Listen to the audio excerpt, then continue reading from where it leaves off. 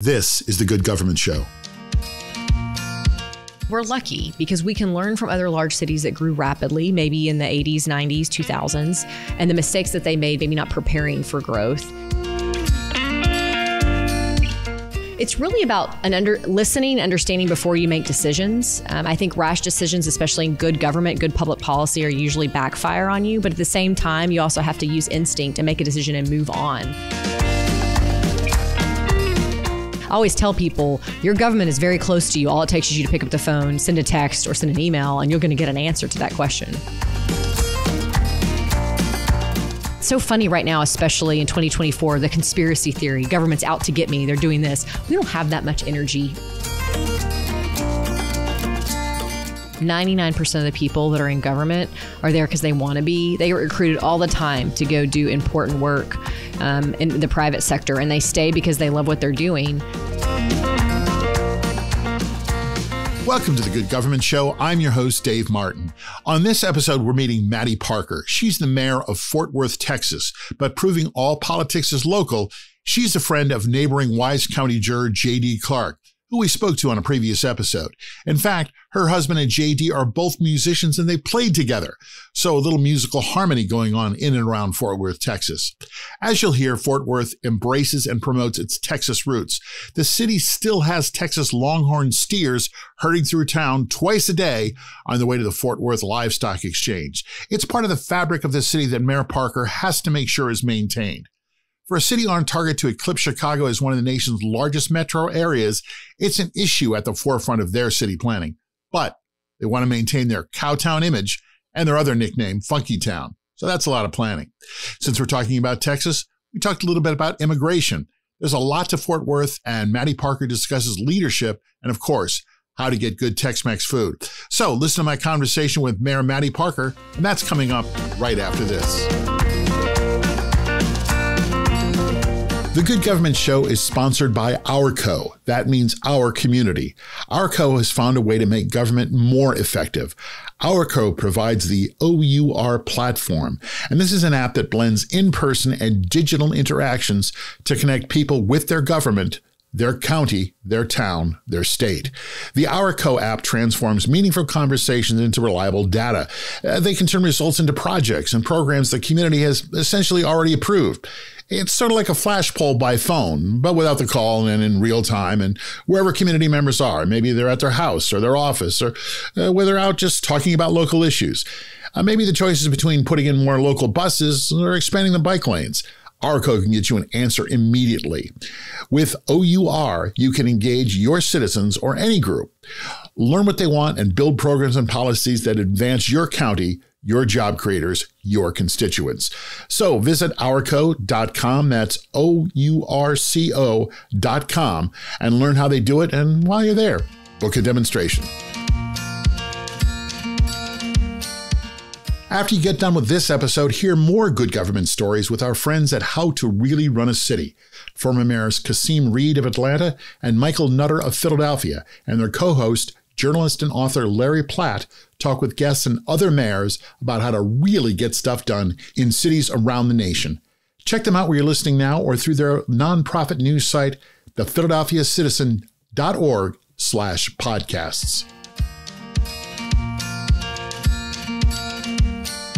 Welcome to The Good Government Show. I have with me today Mattie Parker, who is the mayor of Fort Worth, Texas. Welcome to the show. Hi, David. Thank you for having me. Appreciate it. Thank you for being here.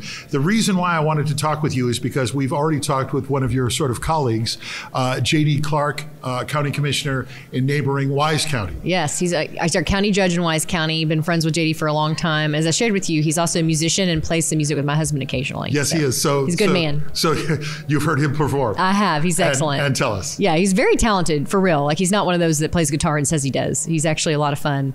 I think he needs to quit his day job and maybe go on tour, but I don't think his wife agrees. No. I think he has two little girls. He does. They're precious. Yes, absolutely. So I think he said his performing days are behind him. So, in talking with him, I know, a little bit about what's happening in Fort Worth. But my first question is, Dallas-Fort Worth, tell me what the biggest difference is between the two cities. Oh, there's too many to list. We're incredibly distinct American cities. I would say Fort Worth is more your quintessential Texas city. Yeah. Really leaned into our Western heritage, but also really successful and focused on what progress looks like into the future. But I'm not a mayor that's going to trash on Dallas. I like Dallas. It's a lot of fun. There's a lot of unique qualities about it, right? Yeah. And I wasn't looking for trash. No, of course not. But we complement each other. I always say North Texas is stronger together. Over 8 million people in the region. And I think a little competition is actually healthy for us. Right now is an interesting time in the city of Fort Worth because for a long time we kind of were the stepbrother, like in the background to Dallas. No one really knew who we were. And while we still sometimes have a name ID issue, people don't really understand that Dallas and Fort Worth are two distinct cities. Fort Worth, by the way, is over 1 million people at this point. I think now that's changing. The notoriety in a positive way of who City of Fort Worth is, who we want to be, is all happening right now at a really important time. And I understand, again, in Wise County, your neighboring county, that growth and development is one of the major issues that they're dealing with. Is it the same for your city? Absolutely. We're the fastest growing large city in the entire country. In the entire country? Yes. And then being part of North Texas, which will soon be the third largest metro region, passing Chicago by 2030. Let that sink in for a second. Wow. That's the region, though. Yeah, exactly. Dallas-Fort Worth International Airport is a huge hub of success and economic development for our community. Second busiest airport in the entire world. So what do you do with that, right? Well, how do you manage that? You can't put your head in the sand and ignore the fact that you're growing. I think we're doing it better than any other large city in the country. How so? It's partnership, right? It's working alongside, from, like say, infrastructure, for instance. No project is likely going to get done if the city of Fort Worth does it alone. So working with Tarrant County partners, Wise County, Parker County. Then you turn to TxDOT, or you look at our North Central Texas Council of Governments, which is our MPO. You draw down federal funds. All those things really are needed to keep the billions of dollars of infrastructure on the ground that you need. How do you manage the development from being unchecked or not positive development? It's sound city policies and planning. So actually right now we're going through a comprehensive planning process in 2024 to really look at what the city wants to be in the next 10, 20, 50 years into the future. You and I talked before we got on the air about the Good Natured Initiative, because with growth also comes a responsibility to hold on to what's beautiful in the city. And we lose about 50 acres per week to development in the city of Fort Worth. And so we have the risk of really paving over all of our beautiful prairie space across North Texas.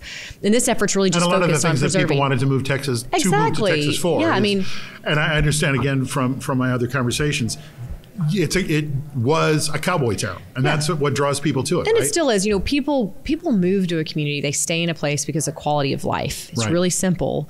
And I think a beautiful outdoor space that's well invested in and access for all zip codes is incredibly important. So that's part of it.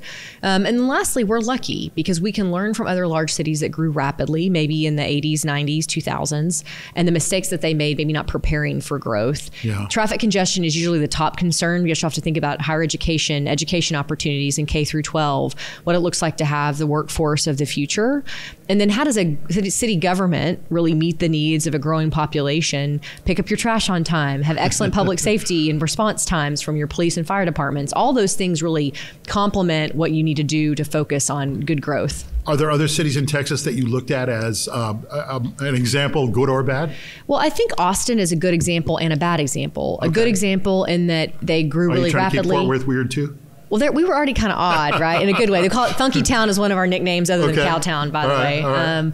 No, I think Austin's a good example because they've been incredibly successful economically. They've had a huge surge of new jobs, especially in the tech arena, but they've also really grappled with tough issues around gentrification and traffic congestion and affordable housing. Right. And so what can a city like Fort Worth learn from a community that we're about 10 years behind in terms of growth patterns? And we have been able to sort of put into place and practices around those issues that we think really will be better off long term than what Austin's had to kind of come back from now. You mentioned this before, your resume a little bit. You were chief of staff for the prior mayor. Yeah. And before that, what were you doing? So what got you into all this? Yeah, good question. I started my career in Austin when I was a junior at UT, ended up interning for the Speaker of the House at the time, Speaker Craddock. He was the first Republican speaker since Reconstruction. So there was a lot of change happening in Austin at the time. Then went on to work for a state representative, now State Senator Phil King, worked for Congresswoman Granger, who is now appropriations chairwoman. I went to law school and practiced practiced law, then worked for Mayor Price. I'm making this quick, as you can tell. But I left Mayor Price's administration. There was a lot of stuff going on. Oh, yeah. I was having babies, all the things, right? Okay, right. Getting married. And so but I was most recently, before becoming mayor, I founded a nonprofit called the Tarrant 2 and 3 Partnership in Fort Worth and Tarrant County that I'm very proud of. And it's still up and running, focused on post-secondary pathways for all students in Fort Worth. That's college, career, military, really transforming the way we think about how to interact with young people and get them prepared for today's workforce. And what are the good government projects you're working on now? What good government are you bringing to the people of Fort Worth? Well, I think number one is a reminder in the city of Fort Worth, we're a city manager form of government, which I'm a big proponent of. I think while sometimes there's a lot of... Briefly just explain to the folks. Yeah, so strong mayor, city manager. Essentially, city manager form of government is I'm an elected body. I consider myself the chairman of the board. And I have other board members and my council members. We have a CEO and our city manager and his entire executive team. They're responsible for the day-to-day operations of a city. And your real responsibility is vision setting and casting implementation on behalf of the city. You're closer to the people and understanding where the shifts need to happen. When it comes to good government, I think Fort Worth has already been on the trajectory of one of the best managed cities in the entire country. If I do say so myself. Well, of course, but it is basic, right? I mentioned this before. Let's take, for instance, the sexy topic of trash pickup. We have one of the largest partnerships with waste management in the country, meaning we have a public-private partnership. They manage all of our waste collection in the city of Fort Worth.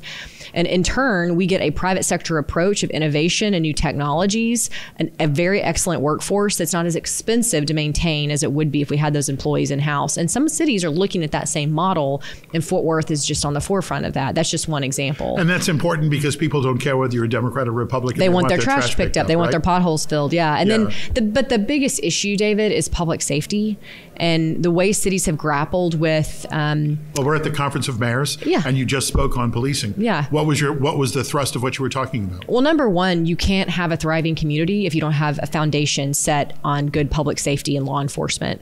And a lot of cities across this country, especially post 2020, have really grappled with what it looks like to support their departments well, but also be pro-community at the same time. I've talked about that a lot. Pro-police, pro-community. And we have one of the best departments in the country. We'll be fully staffed by 2026. I have an outstanding police chief who joined me here today for this particular panel.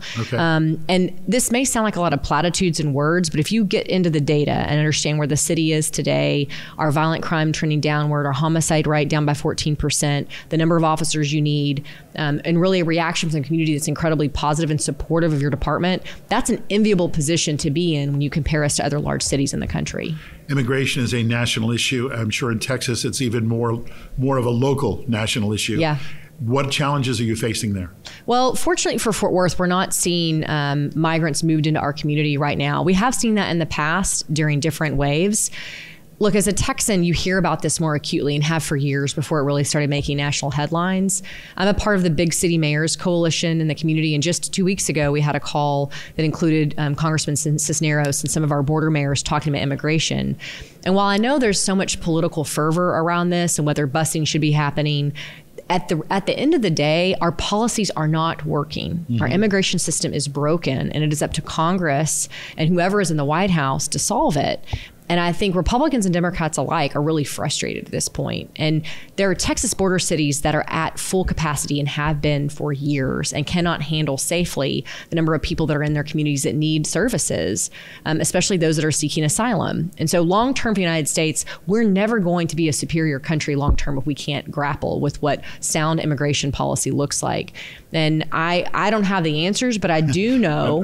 Sadly, I don't think anybody has. Well, here's the problem. You have to take the partisanship out of it, which is easier said than done. No one's willing to do that. They've got to put down their R or their D and really focus on a solution. And that's what's so frustrating to listen to about this topic, because if you talk to mayors, if you talk to constituents in my city or any city for that matter, there are good ideas out there that we can compromise on, but we've failed to do so. Is there anything that you've done in your city that's made a difference? Well, around I know you said it wasn't a big problem. Yeah, we haven't seen, I'll say this, we have some of the best NGOs and nonprofits in the country when it comes to caring for those that are refugees or seeking asylum. We're an incredibly diverse community. We're soon to be a majority minority. When you look at our school districts, about 65% of our school are now minorities, mostly in the Hispanic population, which is incredibly powerful for the future generation of Texas. And how do you lean into that is important and make it a positive attribute. But at the same time, there's so much fervor around immigration issues that it is causing a lot of concern, especially in our immigrant communities. Getting back a little bit to growth and development, what are the things that you're looking for or your leadership is looking to do to make sure that the growth that happens in Fort Worth is positive growth and sustainable growth? So it's hard at times, right? For the most part, though, our neighborhood leaders get it right. Occasionally you get a NIMBYism issue that you really have to override or make sure your neighborhood understands this is not the kind of project that you should be, be against. But for the most part, listening to neighbors is first and foremost. Allowing your council members to really lead on these issues. I don't take a position on a particular development or zoning case until I've heard from my council member, because oftentimes they've answered tens, dozens, hundreds of emails, public meetings to understand where their constituents really want to be. Right. But then lastly is understanding where the economic focus should be for the city of Fort Worth. We have industry clusters we're focused on in the city. We know what kind of new corporate partners, business expansion efforts we should be really leaning into. And if it doesn't really fit into that category, should we be doing it? Because is it a long-lasting opportunity for the city of Fort Worth? And there's still a large stockyard business, is there not? Oh, absolutely. So you're maybe talking about the Fort Worth Stockyards, which is a historic stockyards in Fort Worth. It's pretty transformative. If you've not been there in a while, it's worth going to. It's an awesome entertainment district for our community. Home to the Fort Worth Herd, which is the only twice daily cattle drive in the entire world. If you'd like to go watch it, 11 a.m. or 4 p.m. Our Texas Longhorns come down Exchange Avenue. But jokes aside, the city is changing rapidly in the right direction. And it's honestly... And how do you balance that with maintaining, I live in New York City. I can't imagine Longhorns going down the street of a major city, but yet they do twice a day in your town. They do twice a day. And that's got to be an attractive thing to people who are coming to your area or live there and want to maintain that. Well, how do you do that? Well, you mentioned growth. If you change the fabric of who we are as a community, if you lost that heritage and history, then who is Fort Worth in the first place, right? And so while some people may not understand it till they see it, it is incredibly special for Fort Worth. And that's just one example. We also have a beautiful cultural district, world-class museums from the Kimball to the Modern to the Amon Carter. And then the National Cowgirl Museum is also in the cultural district. Home to Dickies Arena, which was just named #1 venue in the world. The Cowgirls Hall of Fame. Well, that's across the street from Dickies, exactly. So there's a lot happening here. But I say that. I only ask this of people in Texas. How many cowboy hats do you have? Oh, I have 2 really nice ones. Okay. Yes. Yeah. A workwood at a No, you wear them both it's rodeo season. So David, on Friday, tomorrow night, I'll be dressed in sequins and a cowboy hat. I'm sorry, I'm going to miss that. You are going to miss it. Yeah, exactly. Yeah. All right. Well, all of that is just the preamble to what we're really here to talk about, which is our Good Government Questionnaire. Okay. We're going to get to the heart of your philosophy of government. Are you ready? I'm ready. All right. You were on city council, you were a chief of staff, now you're the mayor. From those positions, define good government. So I was never on city council, just for clarification. That's okay. Okay, you're good. So for chief of staff, my perspective of good government is elected. Putting it all together. Yeah. Okay. So it's really about listening, understanding before you make decisions. I think rash decisions, especially in good government, good public policy, are usually backfire on you. But at the same time, you also have to use instinct and make a decision and move on. Those that you really get stuck or look back on a decision and think they maybe should have changed their mind, in my mind, is really the wrong thing to think about good government. So your definition of good government is stopping, waiting, listening, and then making a decision. Well, this is hard. Yeah, it's like a dating questionnaire. Come on, yeah. I think it's people focused, knowing your community, and having a certain level of intuition that only came from listening to your constituents. How do you judge your success or lack thereof? What do you use as your personal yardstick for whether you're doing a good job? Well, I think number one is what kind of feedback you're getting from community members. Are they generally happy to be in your city? Are you making the right policy decisions and getting the right reactions from them? I also put a lot of stock in my relationships with my council members. That's sometimes difficult because you have a lot of personalities. I have 10 council members and then I make the 11th vote on council. Okay. So what that looks like is really important to me as well. And then how my city management team is working together. Mind you, we're a city management form of government. I rely on them to be the experts in their departments and their fields and bringing us policy decisions to make. If we had a huge amount of conflict and a continuation of not getting along, and I think in the end, you're really, in my mind, making the wrong decisions and maybe not successful at that point. What's the interaction like between, Wise County, your neighboring county, and Tarrant County, where you are? How do they all work together? Well, historically, our entire region has worked together very well. Our county commissioners court, our county judges all are really close. Our mayors all work together. We have a Tarrant County Mayor's Council, and I see no reason that would change in the future. But I think it takes constant communication and a willingness to see past partisanship to make decisions together that are best for North Texas. So how do the people of Fort Worth know if they're getting good government? And how should they hold you accountable? Well, they vote every 2 years in our elections. So that's a pretty easy way to hold people accountable. Same thing for our city council members. And I think is 2 years, is that a short term? It's a pretty short term. Short? Yeah. I mean, think about members of Congress. You're running constantly. Right. It's part of our city charter. We probably should change it, but it is what it is right now. Okay. Are you trying to change it? We might in the future. They've tried before and was unsuccessful for a variety of reasons. Okay. But I still think with the right communication to constituents, they'd be willing to. What was the question again? I forgot. How do people hold you accountable, and how do well, they again, know voting, and then it's back to basics. The things you should be taking care of as a city. If you're not doing well, people are going to notice pretty quickly. If you're not repairing roads, if you're not building out infrastructure that's needed, if your parks are unclean, if there's litter everywhere, if your police don't respond, all of those things have an immediate reaction from the public, and I think that's how they hold us accountable. How much are you out in the public? Constant. Yeah. There's lots of activity. That's for sure. Do you go to the grocery store and do the shopping for the week? I do go to the grocery store, although I do love a curbside pickup. That's really, really helpful. Yeah. No, you as mayor, you are closest to the people, which I think is really special about the job. And we get to run nonpartisan in Fort Worth, which is really helpful. How long does it take you if you go to the grocery store? Do people stop you every time? It depends on the day, but yeah, sometimes it's a little tough to get through the store, especially if I got my 7-year-old in tow. I'm trying to bat off whatever candy he's trying to put in the cart. That's different. But I mean, do people stop you on the street? Absolutely. All the time? Yes, most definitely. Are you well known? Does everyone know you? I think so. It's a weird feeling. Yeah. You especially now that I've been mayor for over 2 years, people are starting to recognize my face a little bit differently. If people feel like they're not getting the government that they want or the good government that they think they deserve, what should they do? I think contact our office. I mean, it's very simple. I mean, it takes a phone call or an email to say, this is something I'm concerned about. Can you fix it? We have great constituent services in the mayor's office. Our city manager's office is very responsive. Your council members all do the same thing. I always tell people, your government is very close to you. All it takes is you to pick up the phone, send a text, or send an email, and you're going to get an answer to that question. And you're good about answering? Very much so. Takes care of all that quickly? Absolutely, yes. My favorite is to call someone that sent a snarky email. And inevitably, it changes their attitude, right? They're like, I didn't think you'd see that. I'm like, well, yeah, I saw it. Well, tell me what's going on. That's the problem, yes. Yeah, exactly. Are you accessible? Do you feel like you're accessible? Very accessible. I mean, the phone that you're holding is the key to everything, right? Yes. It's a blessing and a curse. I don't have to be in the office to be accountable to people, but you're also always on call, so to speak. And I never get to turn mayor off, right? If I'm at my kid's baseball game at Little League Field, I'm still the mayor at the same time. And just creating the right kind of balance. As human beings, sometimes we forget about that.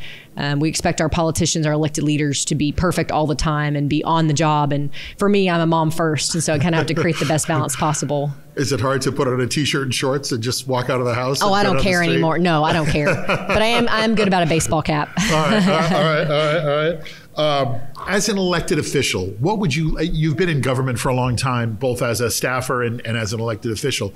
What would you like people to know about government and about how government works? That there are phenomenal people that are public servants. 99% of the people that are in government are there because they want to be. They get recruited all the time to go do important work in the private sector, and they stay because they love what they're doing. Number two, it's so funny right now, especially in 2024, the conspiracy theory, government's out to get me, they're doing this. We don't have that much energy. I always joke that you've ever seen Parks and Recreation and Veep, we're kind of a combination of the two. And we're trying to make decisions that we think are good for today and also good for the future. And lastly, your government is as good as you are. I mean, come to us with solutions or problems that you see, and we can work together. And I think in Fort Worth, we've always had a really collaborative spirit, which has made us long-term very successful. Who's your political hero? Ooh, Madeleine Albright. Really? Yeah. I think it takes a special person to have been in diplomacy, especially as a woman during her time period, with her background and navigating all that she has. So growing up, did you want to be mayor? Did you want to be president? Did you want to be president of your senior class? No, not at all. I was president of senior class. No, okay. I grew up in a really small town down a dirt road. Yeah. My people have heard me say this before. I had a party line till I was 13. And I felt like higher education for me, going to University of Texas at Austin, was pretty transformative to get to see different opportunity. I never thought I'd run for office, though. I did not see this for myself. I loved being a staffer and being behind the scenes. Well, what made you decide to run? Partisanship. I saw it in 2021. It was post-January 6th. The people running were really seen bent on a partisan lean for the community, and I just don't think that makes good government, and I don't think it makes a good mayor. So I've never been to Fort Worth. I'm coming to Fort Worth. We're going to go out. We're going to go to the herd. We're going to go out. We're going to go out and have dinner. I'm ready. What are we eating? Where are we going? What's your favorite? If you've never been to Fort Worth, dish? I think we're going to go to Joe T's and have a margarita and have really good Mexican food. How's that sound? What are we eating? What Mexican food? It's really simple. You get two choices at dinner. It's fajitas, chicken or beef, or an enchilada plate. I'd go enchilada plate. And what do you cook at home? What's your pasta usually is pretty popular in my house. Hamburgers for the boys. It depends. If I get too creative, they won't eat it. I know you talked about the Good Natured program. Yeah. Give me another example of some good government happening right now in Fort Worth. I think our partnership both on Botanic Gardens and Dickey's Arena, those are public-private partnerships that wouldn't have been possible without the right focus from the city of Fort Worth to make that happen. But at the same time, also need a private sector partner. We have a beautiful historic Botanic Gardens that was under repair before we took over a partnership with BRIT, our Botanic Research Institute of Texas. And because of that, you're seeing huge dividends come to return. And I already mentioned Dickey's Arena, which is a world-class arena that our Fort Worth Stock Show and Rodeo is going on right now for 3 weeks. An events venue that is really enviable for the country, and we've been able to host important things like the NCAA gymnastics championships in that arena, and it would have been possible without the public-private partnership. Mattie Parker, Mayor of Fort Worth, Texas, thank you very much. Thank you, David. Pleasure Appreciate to meet you. Thanks for coming by. Rapid. That's good. Okay, great. Thank you. Where do you get your news from? Where do you get your state and local government news from? Because that's getting harder and harder. And it's essential to stay updated with your community. And it's becoming increasingly important to know what's going on in other cities and states, because they're likely facing challenges that you're grappling with too, or you're going to face eventually. That's why we'd like to welcome our new partner, Route 50, to the show. Route 50 is a leading online publication covering state and local governments across the country. They've written about states protecting themselves against the rise in cyber attacks, counties using AI to better support citizen services, local responses to crumbling infrastructure and extreme weather, and much, much more. There's a lot there. It's a one-stop shop for issues affecting state and local governments and their residents. And that's you. That's all of us. Do yourself a favor and go to route50.com to see the topics and solutions they cover and learn what other people in government are doing. They also deliver a daily newsletter called Route 50 Today. I see it in my inbox every morning. I check it out, and you should too. Thanks again, Route 50. We're excited to have you on board and being a partner here at The Good Government Show. What is it that county government does?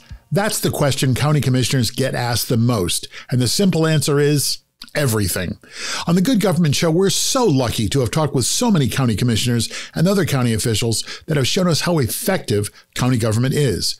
County government dates back to, get this, 1634, making it one of the oldest forms of government in the United States. Think about it. Roads, highways, hospitals, schools, recycling, law enforcement, water, sewers, and most of the county, those services are maintained by the county. That's county government. The National Association of Counties represents all 3,069 counties across the USA. NACo helps county government work better together through things like sharing best practices. When county government works well, that's just good government. So I learned a few things. First, 2 cowboy hats, and sorry to miss her day in sequins. Oh, and I asked later, she has 2 pairs of boots. She didn't say if any of those were sequin.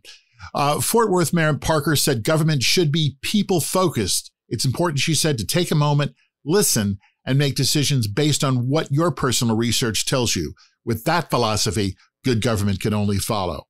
So that's our show. Thanks for listening. Make sure you share us and like us on all your favorite social media platforms. And please review us and let others know that the Good Government Show is a podcast to listen to. Be sure to join us next time right here, right where you're listening to us now. I'm Dave Martin. This is the Good Government Show.